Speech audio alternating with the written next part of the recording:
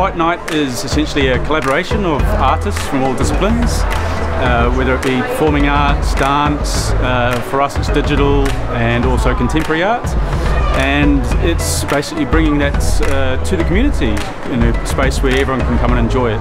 Our exhibition specifically is we're graduates from the diploma course at Media Design School, and we are displaying really our projects for the year.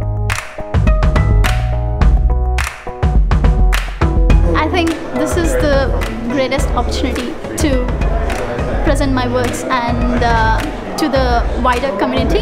It's a good platform to show people where they really don't know what happens behind the scenes. Yeah, in general, it's just a very good way to show the amount of work and the stages that it goes through. And they were amazed to see how I could transfer all the all the facial expression into a 3D character, and I could explain them how motion capture works. Just to see their reactions, it is something worthwhile, yeah. So it's been a really nice opportunity to let people see my work, let them know who I am, and let them know that really there's people out there like me working in the commercial world.